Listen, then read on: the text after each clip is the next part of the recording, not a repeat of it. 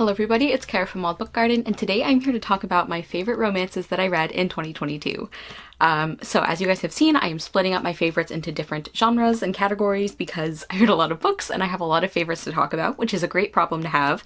And I just think shorter videos will be better for everybody. So let's just jump right into it. I will put content warnings in the description box as well as any links that I mention or anything like that. So coming in our last spot, I have two books that are tied, and you could either consider these like an honorable mention or like the first spot on this list, the lowest spot, and that is If the Shoe Fits by Julie Murphy and Unmask Me If You Can by Shauna Galen, which I also own but I just don't have with me right now. So I did really enjoy both of these books. I gave them both 4 stars. The reason that I kind of put them in this in-between category is even though I enjoyed a lot of things about them, the actual romance wasn't one of those things. I just didn't have I didn't get really excited about shipping the characters, you know? And I feel like for a favorite list, like even though I can really enjoy romances where the actual romance piece isn't as big a deal for me, I think that for a favorites list, that should kind of be an important consideration. I don't know, that's my thought process, but I did really enjoy both of these and I would highly recommend both of them. If the Shoe Fits is a contemporary retelling of Cinderella that I obviously really enjoyed. I loved our main character Cindy. It also has plus size rep, and I really loved the like family relationships and the fact that the step family is like not evil in this version. I really loved the way that fashion was used and talked about and how clothing matters, and it's not just like this superficial thing, you know, it is like an important part of people expressing themselves, and showing that they love themselves. And I really like that this wasn't a journey of Cindy accepting her body, it was like other people realizing that they needed to or she was going to move on, and I think that's great. I also really enjoyed the female friendships here. As I said, one of the only things that didn't work for me is the romance itself. I just feel like the love interest was super bland. Like I wanted him to end up with Cindy because I loved Cindy, but I didn't get like super excited about their romance or anything, but still very good. And then Unmask Me If You Can is one where, like as I said over and over in the reading vlog where I featured both of these books, I just think the consent in this book is fantastic. I think for books in general, that's exciting. For romance books, it's exciting, and especially for historical romance books, because in my experience, my very limited experience, I feel like, I don't know, the consent can be kind of iffy sometimes, especially with a historical context where if it's a male character and a female character, there is already so much of a power imbalance, and I love the way this book looked at that. There are big content warnings for this one for past sexual assault, so do know that going in, but I think the way it was handled was done with so much care and thoughtfulness, and I loved the way the hero like really understood the heroine. As I said in my video review, it's kind of sad that this is like such a big deal because like it really shouldn't be that high of a bar, but he never pushed her, he never pressured her, he never even acted disappointed if they were having some kind of romantic moment or intimate moment and she like said stop or pulled back or anything. He like never even acted disappointed, and he just cares so much about her, and I really loved seeing our heroine heal. And then also our hero, I'm sorry, I think his name is Jasper. I can't remember character names as well because I read this one quite a while ago. But I really loved how we also see him kind of like learn to like heal and accept himself because he has a scarred face, and he's kind of like convinced himself that that makes him like unlovable, and some people definitely do treat him badly because of that. So I just really loved the way this book handled like the themes and the elements of healing. I won't get into like a heavy like plot synopsis or anything. I will link that romance reading vlog down below if you want more information, but I thought this was fantastic. It's kind of an interesting one because, like I said, I didn't get like super excited about shipping the romance, but I loved the way the romance piece of this was handled, if that makes sense. I know that's it sounds like a very small distinction, but like to me it feels different. It's like I love the thoughtfulness and the consent and like all of the things about the actual like romance plot. Even if like the actual character interactions, I was like, this is fine, you know, like the romance between them. So anyway, that was my kind of like last category or like honorable mention category. I also think it's kind of funny / sad that all of my like actual favorite books, none of them were in the romance vlog where I was trying to find what I like in romance, because I know what I like, I'm just not good at finding it. So I don't know what that says, but that's just kind of funny. Okay, so coming in at spot number 5, I have Once Upon a Forbidden Desire. I can't remember who edited that, but I will put that in captions. And this is a collection or an anthology by a bunch of different indie authors who are writing fantasy romance, and these are all retellings. And I will link the wrap-up where I go more into depth on the stories that I read in this collection, because I didn't read all of them, I skipped around. And I really appreciate the like thorough like content and like trope notes and everything. There's also a wide variety of like steaminess levels, which I think is cool as well. But yeah, there were some real highlights in this collection for me. I especially really loved A.J. Lancaster's story, which I have read a full-length novel by her that I did really enjoy, but I was really blown away by how much I loved the short story from her. It's a Cinderella retelling that I think was so clever and interesting and creative, and has one of the most convincing romances I've seen in a Cinderella retelling. I just really loved that. And then I also really loved the one by Colleen Cowley, who I loved her Subversive series, so it's not a surprise that I really enjoyed that one. But I really loved her Rumpelstiltskin retelling. I thought that was super great. The tension, I loved the like magical element and the conflict between these characters, so would especially recommend those two stories. But like, I think that pretty much whatever kind of fantasy romance you like no matter what tropes or like, you know, steaminess level, I think you'll probably find at least a couple things that you enjoy. And there were also several like pleasant surprises for me. Like there was a Rapunzel retelling. I'll put the author on the screen or in the captions, and I was really surprised at how much I enjoyed that one. And I really liked the way that it took some of the elements of the original story, which are, you know, not great on consent, and actually used that, kind of like reclaimed that to give the female character a lot more agency. I thought that was very cool. There's also like a fairy godmother one that was fun. I'm sure there's others that I'm forgetting, but check out that wrap up if you want more thoughts on individual stories. But that is in my number 5 spot. I did really enjoy that one overall. And I also gave that collection 4 stars overall. Then, some people are going to be maybe mad at me for putting this on this list, because a lot of people would consider this women's fiction as opposed to romance. The reason I am listing all of these together is, for one thing, I don't have nearly enough to like make it worth it. Like I only have one women's fiction, I think, on this list. And also, I consider this to be, like, I count it for me as a romance book, because even though there is a bigger emphasis on the internal character development and character growth and all of that, which I know can be associated with women's fiction, even though there is a bigger emphasis on that than in maybe genre romance, I am listing them together because in terms of the external story thing that you are waiting to be resolved, that is still a romance plot. Does that make sense? So that's why I'm including this one here. And that is The Flat Share by Beth O'Leary. This got, I think, very mixed reviews, and I think part of it was expectations, because again, this is not maybe what people would consider a traditional genre romance, and also I think it's a lot heavier than you would maybe expect from the premise and the cover. This book does deal with past abusive relationship and trauma from that, and also it deals a lot with like incarceration, and it handles a lot. So again, check content warnings. This is not, like, even though the romance is like very sweet and I really loved it, and it is, I think, very heartwarming, the overall story does have some heavy moments, so just keep that in mind. But I really, really enjoyed this. I would highly recommend the audio, even if you're not usually an audio person like I am. Like, I'm not, you guys know I don't usually like audiobooks, but I really loved the way that this one was done. Kwaku Fortune was the male narrator, who has a beautiful voice, and Carrie Hope Fletcher was the female narrator, who also has a great voice.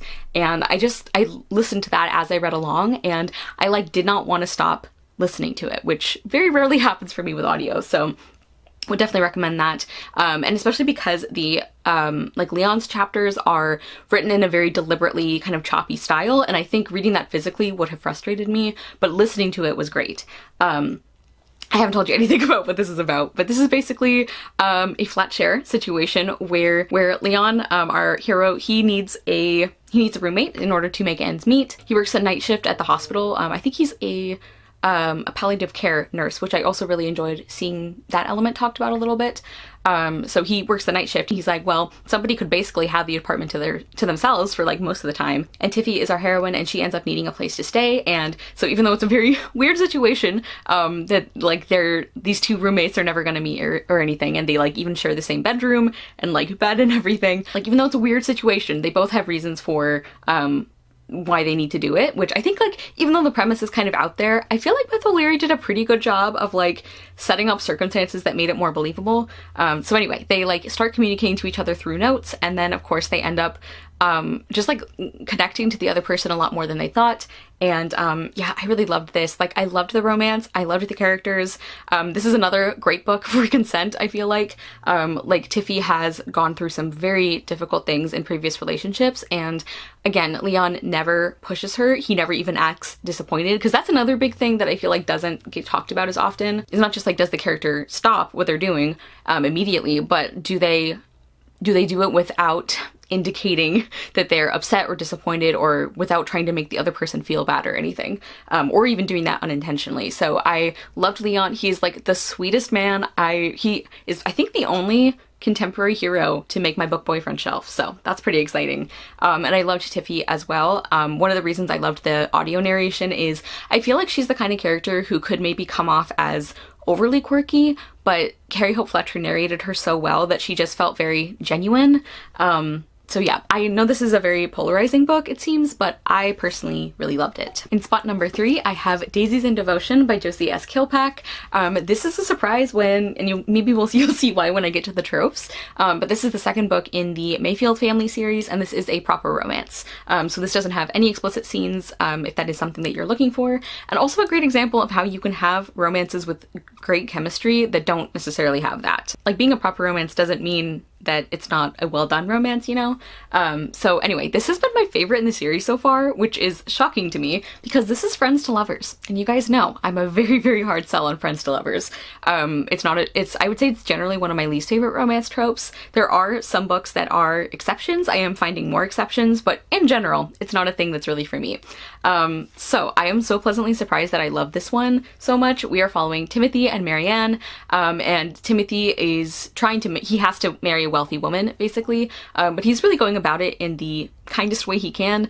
He really does want to marry somebody who they genuinely like each other and get along with. He wishes he could marry for love, but he's at least going to make sure that it's somebody that they could, you know, care about each other. And then suddenly his uncle gives him a kind of inheritance, I guess. Like, his uncle hasn't died, but he like gives him a bunch of land and like property and money and stuff, so that now Timothy can actually be independent and not have to worry about money. And he's really happy because he can finally like marry without thinking about a financial consideration. And he had been about to propose to our heroine Marianne because she's very wealthy and she's kind of like the one who he got along best with, but now he doesn't have to worry about marrying for money. So they decide that they're just going to be friends, even though Marianne maybe still likes him more than he likes her. And Timothy is so excited now to like find the woman of his dreams. He has this list of attributes that Marianne thinks is absolutely ridiculous. Like, she's like, you're never gonna find somebody like this. So they make a bet. She's gonna prove to him that this perfect woman doesn't exist, and he's gonna set her up with somebody as a match, because Marianne does want to find a suitor, but even though she's very wealthy, she's not as traditionally beautiful and charming as some of the other debutantes. So they set up this deal with each other, and then a woman comes to town who actually does seem to be Timothy's ideal, but maybe that's not who he wants anymore. I just love this so much. You guys know I do really love the like matchmaker trope and different variations on that, so I loved that here. I really enjoyed Marianne and Timothy as characters, and even though Timothy he did a couple things that were frustrating, and he can be a little, I don't know, he doesn't always like think things through, but I still really liked him, and I really appreciated that he is a genuinely good person even when he does make mistakes. And I loved Marianne. I loved the emphasis on female friendship here. I shared a quote about like how much, like I shared a quote from this book about her like finding like companionship with the other women who are in the London season, rather than thinking of them as enemies, and I loved that. Yeah, I just really enjoyed like the characters separately and together. I just thought this was really lovely, and I enjoyed the way the ending came together. It like wasn't quite a perfect book for me. I gave it 4.5 stars because there were some parts I think I wanted a little more from, and also I still don't like Uncle Elliot, and I resent that he was still in this book. But overall I loved this, and I gave Daisies in Devotion 4.5 stars, and it is my third favorite romance I read this year. And in my number 2 spot is yet another example of how sometimes star ratings do not indicate ranking in favorites lists, because that is The Romantic Agenda by Claire Kahn, which I gave 4 stars. So theoretically, this should be lower on the list, but it's not. Like, even though there are more issues I have with the storytelling of this book, the romance just made me so happy, and I loved it so much that it's still in number 2. So this is a romance with an asexual heroine, which I think is great. We really don't see that a lot. And her name is Joy, and she has been desperately in love with her best friend Malcolm for years, and she thinks he's finally maybe gonna make a move, ask her out, and instead he invites her on a vacation where he's gonna propose to another woman. And she's like not really excited about this, but she does end up going, and she ends up spending a lot of time with one of the other friends who was invited, who is this guy named Fox, and he decides that he wants to help her because Joy is kind of thinking, like, the reason she went on this trip is that she's kind of thinking like, okay, this is her last chance to, you know, tell Malcolm how she feels and see, you know, if he reciprocates, because I should have said he's not actually proposing like an engagement to this other woman. He's basically like declaring that he really likes her and like wants to, I guess, like go out more officially. I don't remember how they described it, but she's not like trying to break up an established couple or anything. And so Fox is like, hey, we should make him jealous by pretending to date. So there is a little bit of fake dating here, which I loved.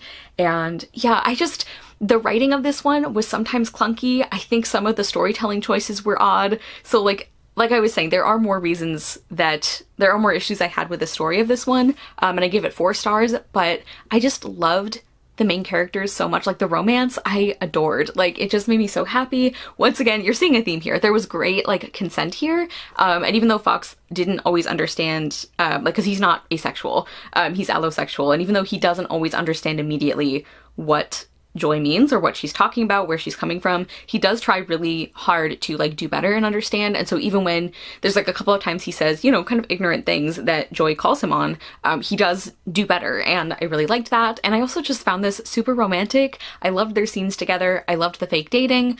I really liked Joy as a character and how like fun and confident she is.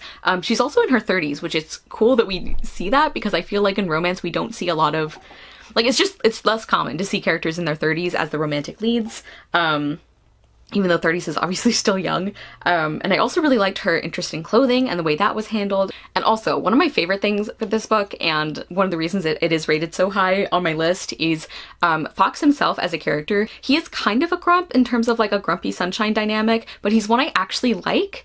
I'm realizing that even though there are things about the grumpy sunshine trope that I should enjoy, a lot of times I don't, because a lot of times the grumpy character just comes off as kind of an asshole. And Fox is not like that. Like, he is very reserved and he can come off as very standoffish and grumpy, but he's like, you end up realizing that he's like just quiet. And he's like a really wonderful, caring person. I loved him so much, and I loved him and Joy together. So that's why it's number 2 on my list, even though there are like things with the writing and some of the story elements, like the plot stuff was like not always as smoothly done, but I loved the romance.